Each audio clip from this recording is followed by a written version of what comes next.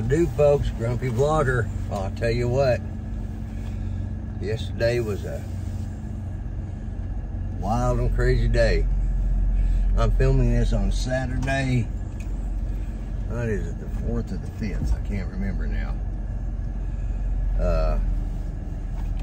Of November 2022.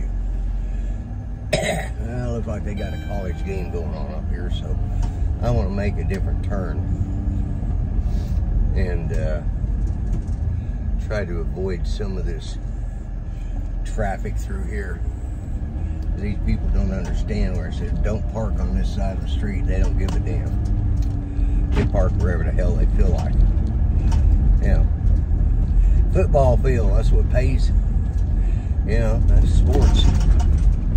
Wow. Something I didn't expect to see right here in Oklahoma. I mean, not right here in town. About 4 houses down from us. They got a flagpole there and they're flying, and I happen to look up and it's an American flag. The half against the pole, you know, from the pole out halfway through is an American flag. And then it switches to the Confederate battle flag, stars and bars. And it's like, okay, well, you know, and this is a mixed neighborhood. I mean, we got mainly older whites, some youngers, and you know, we have a lot of Hispanics, a lot of blacks. So, you know, we have a little bit of everything in this neighborhood, and you just don't see that very often.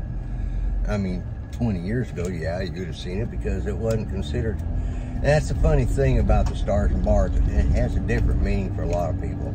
A lot of people, it represents a racist thing. You know, it's a racial attack. Other people, it's, you know, Southern heritage. And it depends on, you know, and I say the way the person flies, it depends on your, what it means to somebody is the person who's flying it. You know, here in the South, it's been a big thing, and you know, we really don't have a lot of racial tensions here in Muskogee. Or, you know, our mayor is black. Admittedly, he's the first black mayor we've had, and he seems to be doing a fair amount, you know, a fairly decent job. So, if anybody's wondering, I'm headed over to Ernie's Pharmacy to pick up a script for me and a script for Judy. I have got to get my blood pressure pills filled. I've run out of one, and I'm going to have to call the VA Monday. I've been going to do it all week and have gotten sidetracked. So. But anyways, yeah, that's a little cool today. It's 61 degrees right now, but it's actually probably in the 50s. This thing always shows a little warmer. Sorry about the off coloring there, but it can't be helped. The sun coming in from that direction.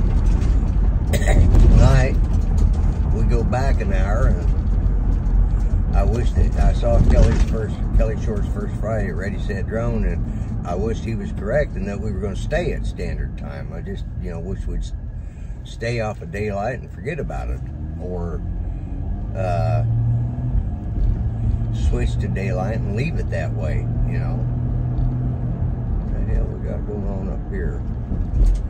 I want to get over in this lane here just in case, but yeah, and I wanted to give a shout out to Doc Murdoch and Steve Carpenter, SC Aerials, for reaching out to me last night during all those storms. Yes, we had them, and when Doc Murdoch, when Chris asked me how far Idabel was from, I was thinking of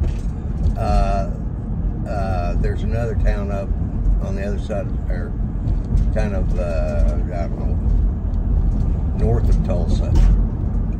And I was thinking that, you know, that's where it was at. No, this was further south, so it's about an hour and a half away from me. So it was down by McAllister, but still, we had a lot of rain. I checked on my cousin. Usually he calls at night, but he, you know, see how we're getting hit by storms. But they didn't get much up there where he lives, and so he didn't think to call me, so I called him to check, and he said that they didn't get a lot, but we got pretty good steady rain. We got some heavy rain to medium rain, so we got a good soaking last night, and the temperature's darn sure cooler today, as you can tell by my heavier jacket, or my heavier coat. And I love this bomber jacket. It is comfortable. It's all leather, you know, distressed. So anyways, what the hell, mister? I mean, they're doing all this road work here. I don't know what the hell they're doing, but they're doing all this road work, or they've got it all blocked off. And guy just turned out in the middle of it all. Anyways, I'm getting ready. I'm going to close this out. This will probably go up on Tuesday's video, maybe.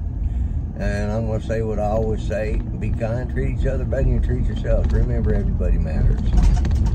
And I truly mean that. God bless, God help the USA. Don't forget to vote on Tuesday. I'm the Grumpy Vlogger, and I'm running a red light, and I am out of here. Bye-bye for now.